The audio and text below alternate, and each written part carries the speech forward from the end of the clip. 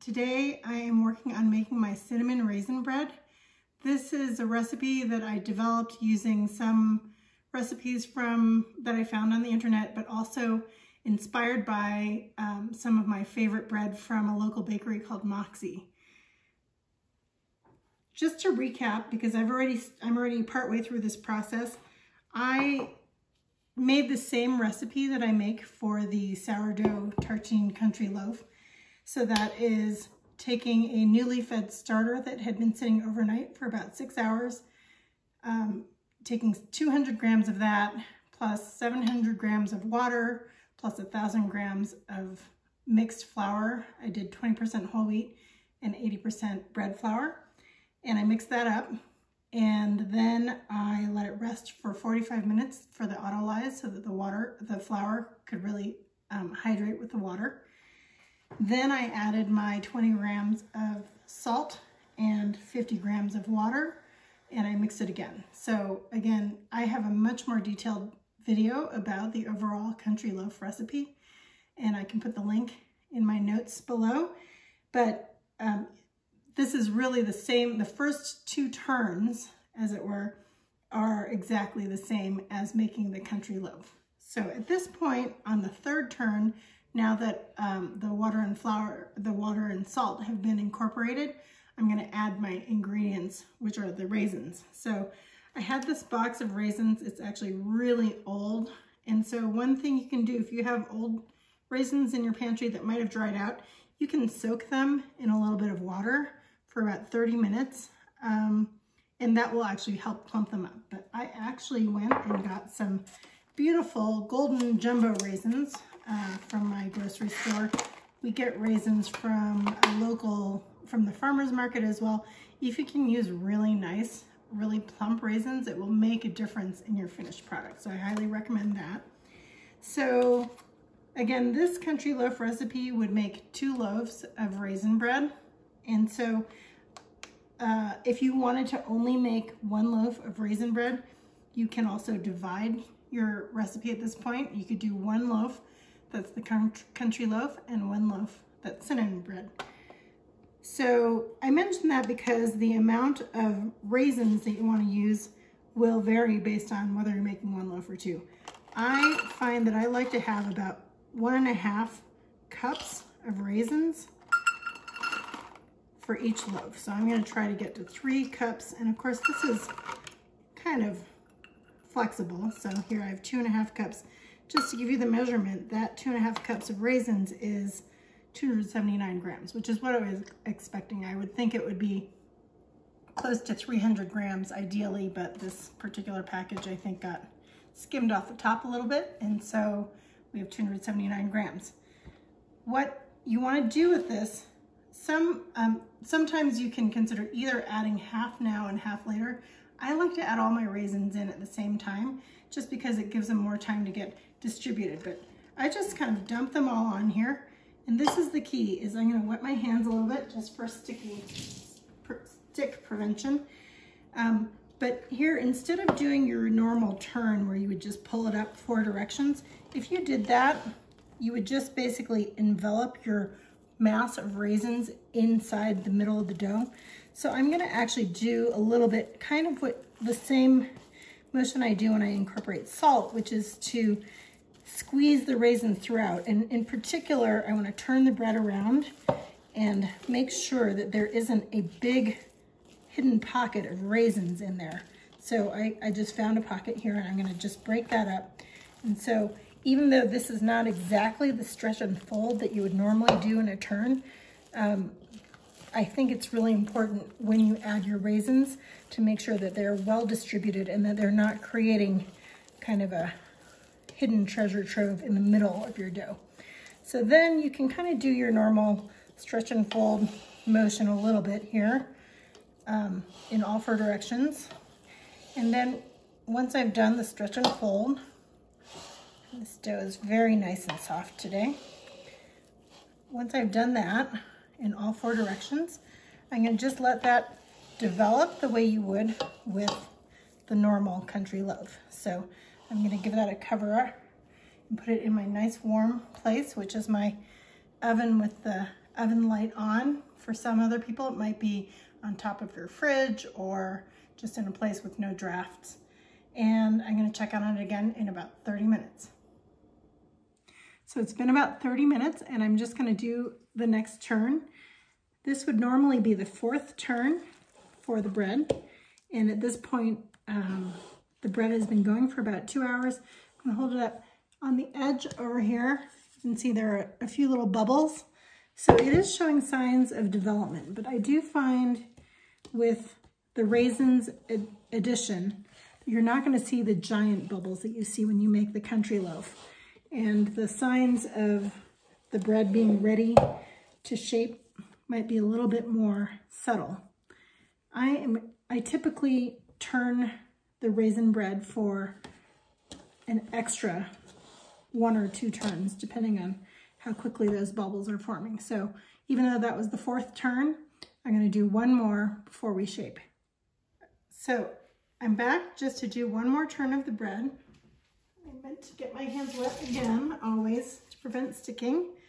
So just the same, actually I can see that the volume of this dough has really increased. It's very spongy and light, and there are some visible large bubbles. So I'm just gonna do this, and again, now I'm trying to be a little more gentle because we're doing this last turn before shaping.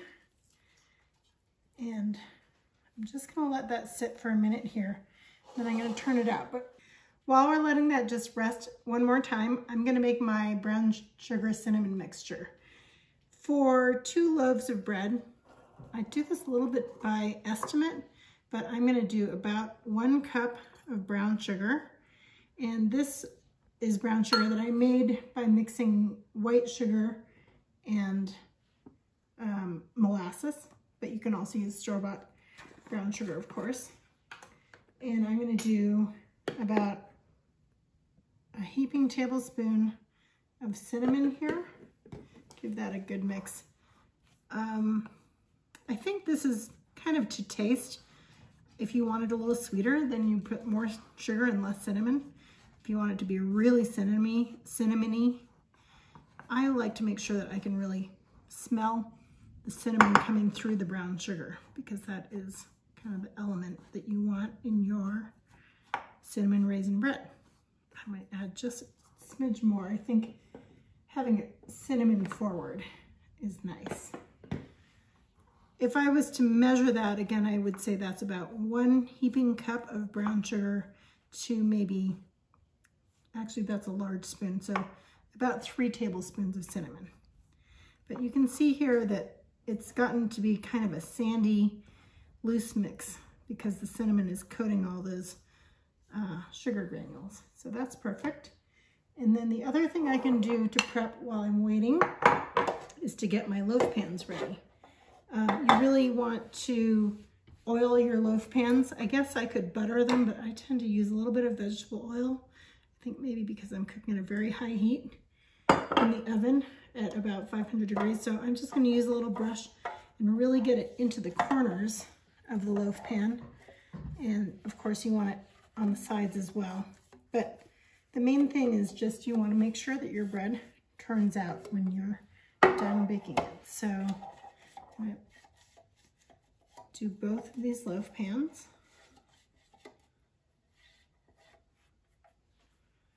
Set those aside. And then I am going to go ahead and turn my bread out to let it rest. This part, again, is very much the same as you would do for a country loaf. So you pull your dough out of the bread, out of the bowl, and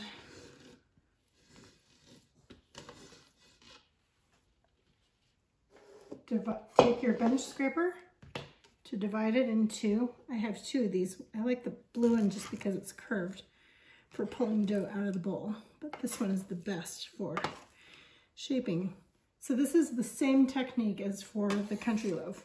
I'm gonna pull this dough ball towards me and I'm gonna sweep around and pull, sweep around and pull. Again, I didn't put any flour on the bench because I want the tackiness of the dough to help create surface tension. Now you'll see that with raisin bread or anything that has inclusions, you know, these raisins are sticking out and they kind of do break that surface tension. So I find it is a little harder to make really good surface tension with this bread, but just do the best you can. You can still see that it's getting smoother except where the raisins are and kind of sitting a little higher up than this other piece.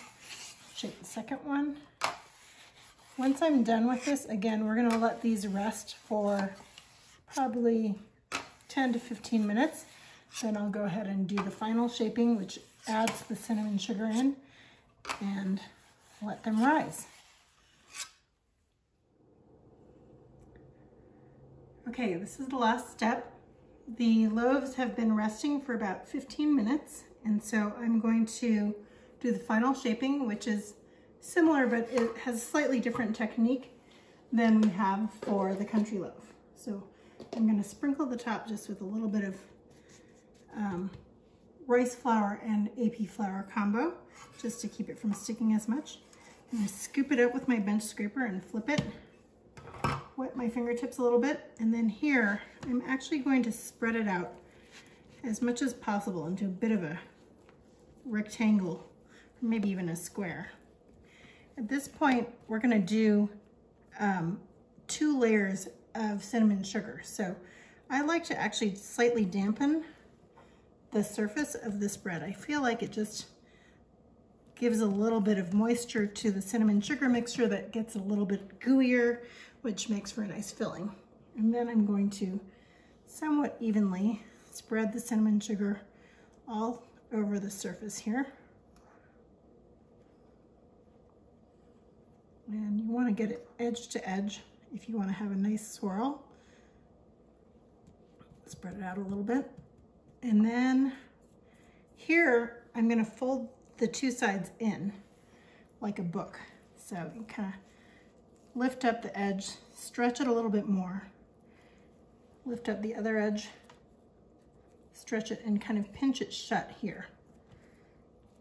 Now, this next part is where you get your really nice final swirl end to end. And I'm gonna look at the size of my loaf pan and kind of smush this out to be about the width of the loaf pan, or maybe a little bit narrower. Make sure that this end is pinched shut. So you can see that with this cinnamon raisin bread, there's a bit more handling than there is, and I think that it's possible. I'm squeezing some of the air bubbles out, but I think you'll find that the final texture is still really good. And this one as well, I really want to get the cinnamon sugar all the way to the side edges, because that's where the heels of your bread are going to be when you're all done. And then I'm going to use my hands or the bench scraper to scoop this up and roll it. And again, using a little water to keep from sticking too much. So I'm going to roll it like a log towards me. Then I'll take this bench scraper and scoop it up, just plop it into the loaf pan. That's one. So I'll go ahead and scrape up some of the cinnamon sugar that we can still use, and also get it out of the way for the shaping of the second loaf. So again, scoop it up, flip it over, wet your fingers, smush it out or stretch it gently into a rectangle. And then I'm going to wet the surface just lightly. You're not drenching it, you're just getting a little bit of moisture for that cinnamon sugar. And I'm going to sprinkle this all throughout.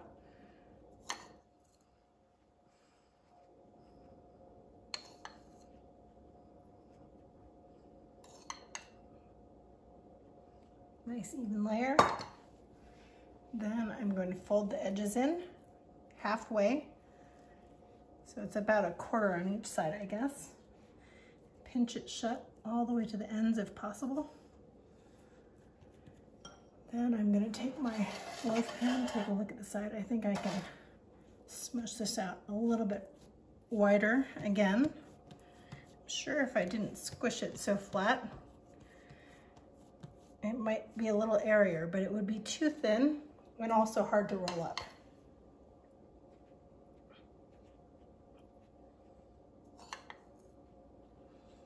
Add that cinnamon sugar again.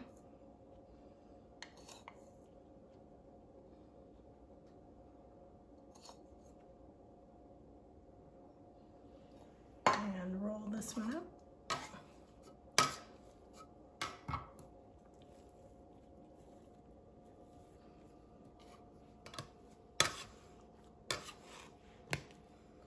Scoop that into the loaf pan.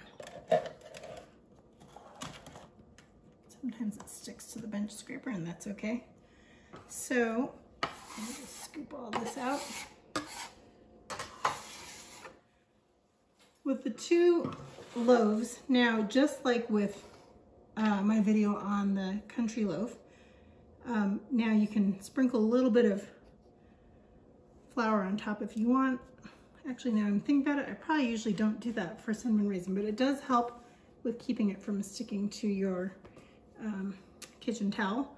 So I can let these rest for 2 to 3 hours on the countertop at room temperature, or I can throw them into the fridge and let them chill overnight for 8 to 10 hours. And today I'm gonna let them sit out at room temperature.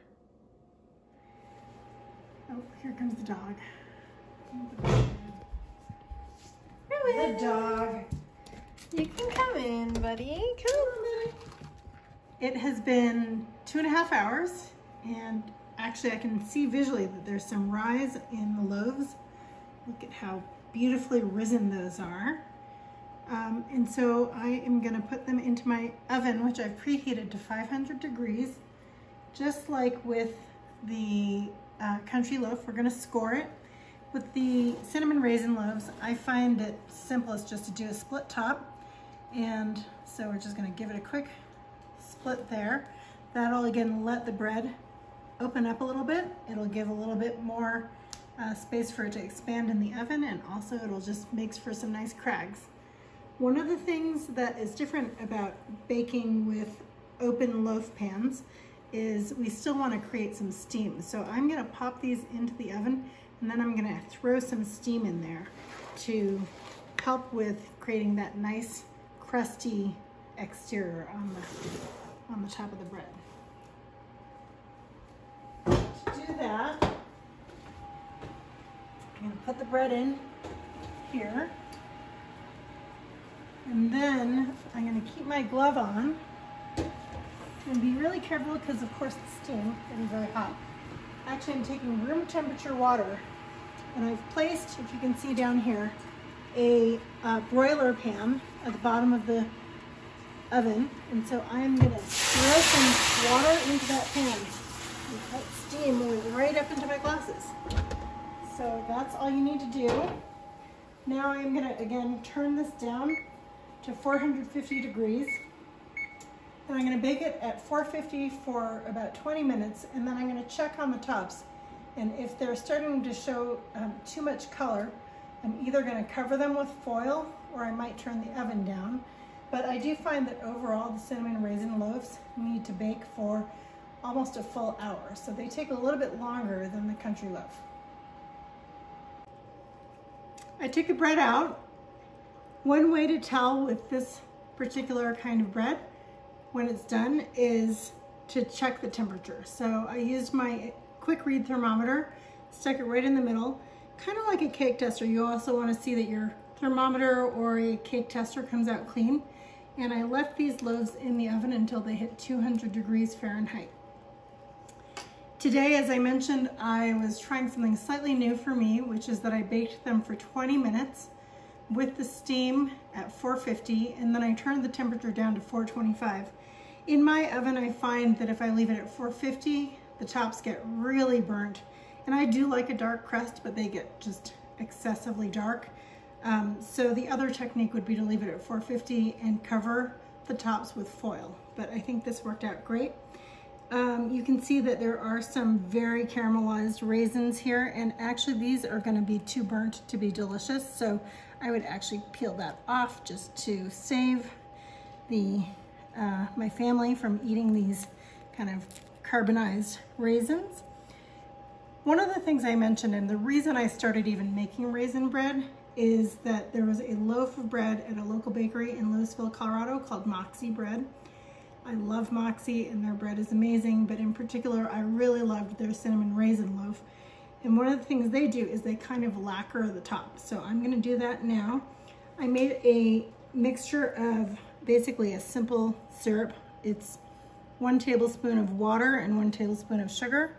And it's really important to apply this when the loaf is hot. I am gonna take these out of the pan just to make it easier.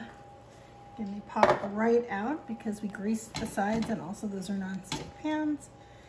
So you can see these are some beautiful full loaves of bread.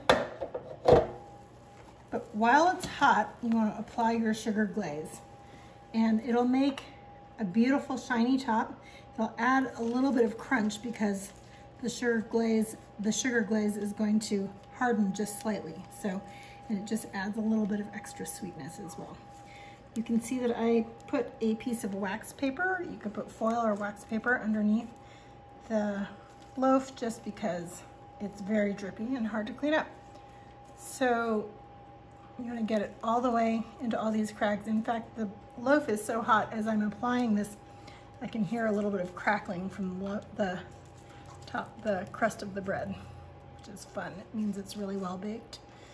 And just get this everywhere.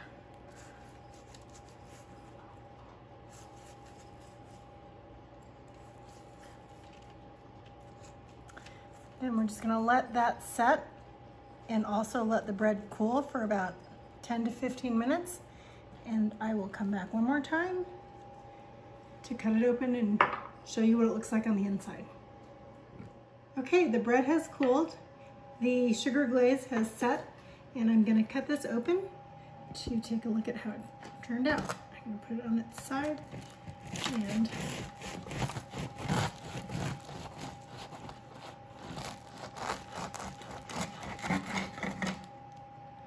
there we have the cinnamon raisin bread with the double swirl because of the application of the sugar and cinnamon mixture. So I'm looking forward to having a piece of this with some butter and maybe a cup of tea.